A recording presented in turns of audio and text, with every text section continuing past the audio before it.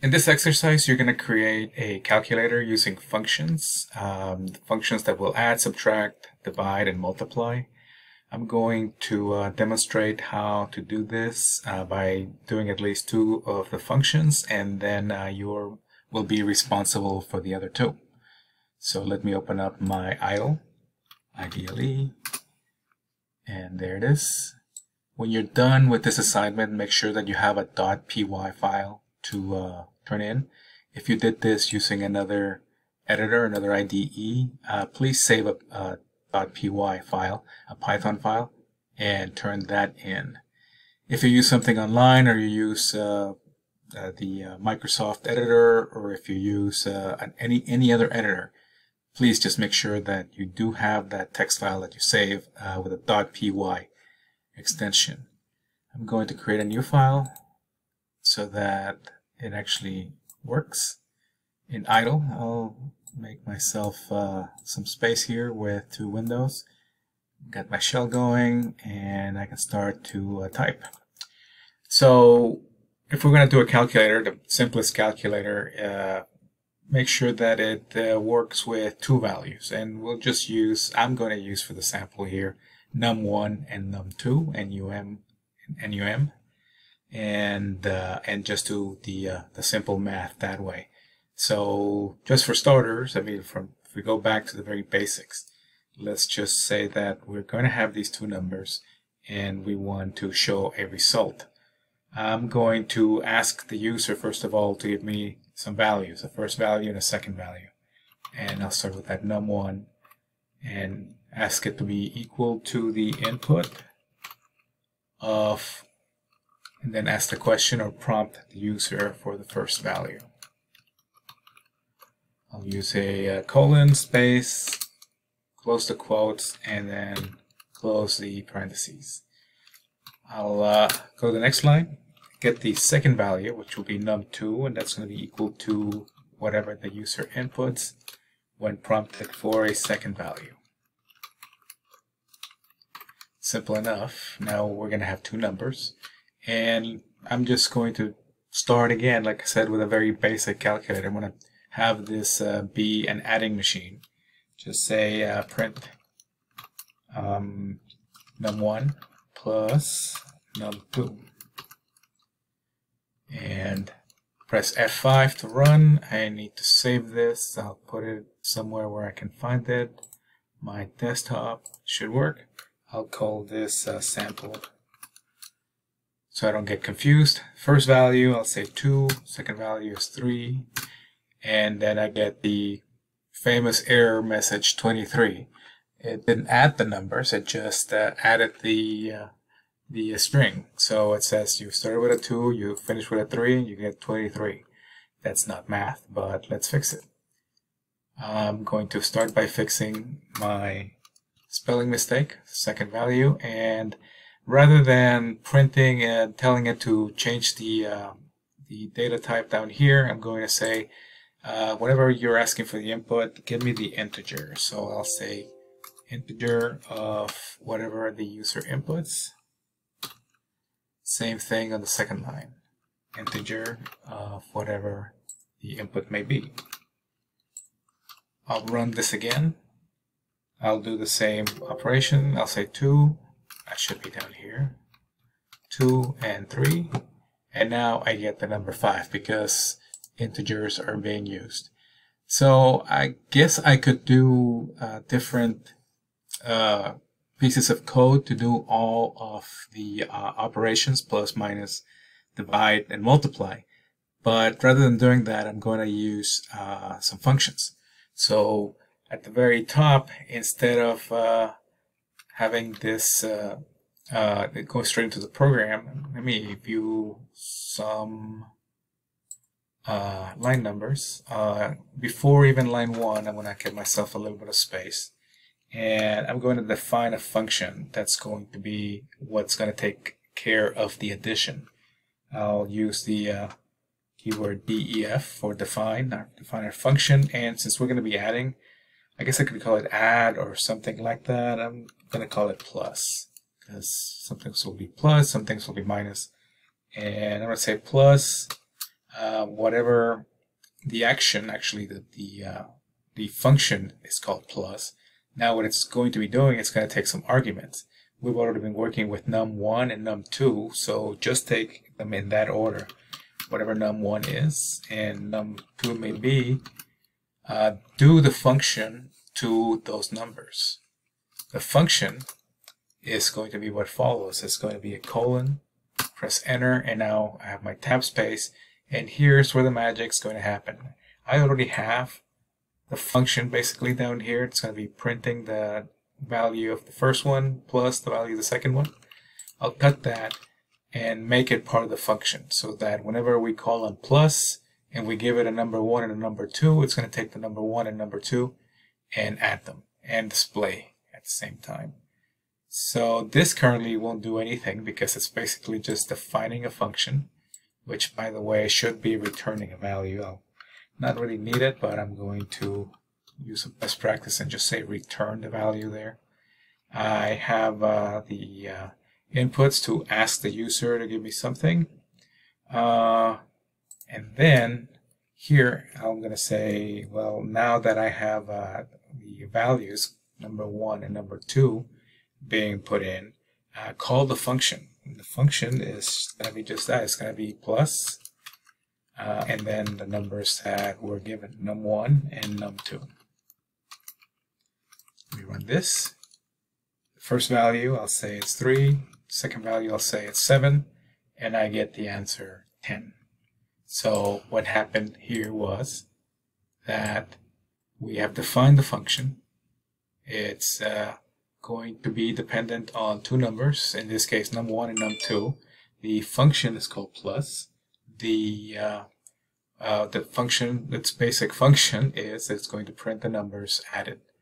It's going to return that value to the program, so as it runs, when we call plus num1 and num2, it actually will be displaying the value. Here, as I am doing this, I can tell it just before it gives me anything. To be a little bit fancier, if you will, I'll add a line just before calling the function, and I'll say print, and open up a quote and say that the answer is colon, and close it like that. I'll run this again just to make sure it's still working, and my first value is 4, my second value is 3, the answer is 7. Everything we've been doing so far, it's just depending on line and line and line. It's always a return. Sometimes there's no return.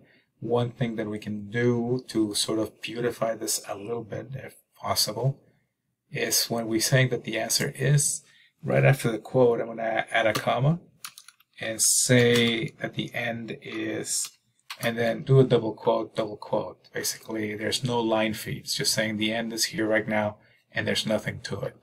So that if I run it and I give it a value, 1 and then 4, it's going to say the answer is 5, all in the same line. So a little bit of a design magic there. Now we're doing a full calculator. This is only adding. Let's do the next function here. Let's do something that subtracts. I'm going to copy the text for my first function that I defined, and I'll copy it right after. And this is simply defining the same thing again. I now want something that's going to subtract, so I'll call this one minus. And I'm going to use the same values, num1 and num2, and then print num1, whatever the first number is, minus num2, the second number, return the value. Currently, if I run this, it's not going to do much other than do the addition, because all I've done is added a function that's not being called yet. So how do I go about this? We've already done a simple game in this class, the camel game, and so we know we can ask for choices. So let's add another input here, and let's say, well, before the answer is given, even before anything happens, first value is this, second value is that, and then right after that, I'm going to say, well, now that you've given me the values, what do you want to do with them? And I'll say, well, give the user the chance to give us a choice, and the choice is going to be equal to whatever they input.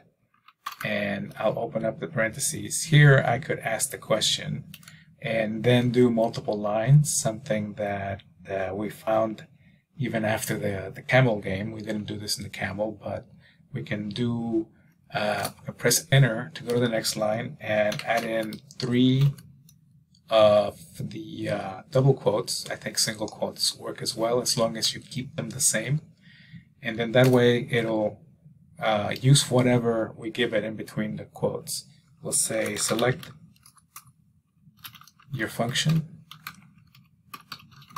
and we'll give them the choice of A, add, and B, subtract. Might as well, I'm going to say multiply. I'm only going to do 2, but in the end you'll have to do all of them. Say multiply, and then the divide. And I will finish the menu by giving it 3 quotes and closing the parentheses. So the choice is going to be the input of whatever the user selects. I don't know that it matters that we have a space there, since it's all inside of the function of the input there. We'll give them 4 choices. Right now we have 2 functions that we can use. We can use the plus and we can use the minus. So once the user gives a first value and second value and then decides whether they want to add or subtract, we have to give it a little bit of logic here and say that if the choice given, name of our variable is choice, is equal to, that's a 2 equal signs, and I'm not going to be concerned about uppercase and lowercase. I'm just going to assume that you're going to use lowercase, a colon, and then the logic. I'll bring up the print, the answer is, and then do the plus right after. I was doing all those backspaces and going back and forth just to make sure that the spaces are correct. I believe I have 4 spaces here for the tabs. Then I'm going to have a second choice. Copy this, and if the choice is A, the first thing will happen, I have to follow the logic and say that else if, E-L-I-F, the choice was B for minus, then the answer is, that remains the same, but we're going to call the minus function minus, and this is going to be the same number 1 and number 2, because we are still asking the user to give us 2 values. I'll run. First value, I'm going to say it's 3. The second value is going to be 7. Select your function, I'll say A, and the answer is 10. 3 plus 7 is 10. I'll run this again, pressing F5 to run it, by the way. And since I'm going to subtract, I'm going to say 10 for the first one, or 19, and then say second value, take away 9. So we ended up with 10 if we subtract by selecting B. Answer is 10. By the way, if you were to run the subtraction and started with a 5, and the second value was a 7, 5 minus 7 is going to be -2, which is correct. So that works. So for your assignment, you've already got the basic code here. I've shown you how to create a function, how to create a second function, how to have the user provide 2 values and then select a function. It's up to you now to create a function to multiply and one to divide, and then the menu should be expanded so that it accepts those 2 extra choices and gives the user an answer. Be sure to turn in a .py file. In this case, mine is called sample.py. That's what I would be turning in your assignment. When you click on it, as an example, once it's complete, I would say browse local files. I know that I saved mine right on the desktop. Sample.py is what I'd be looking for, and then submit.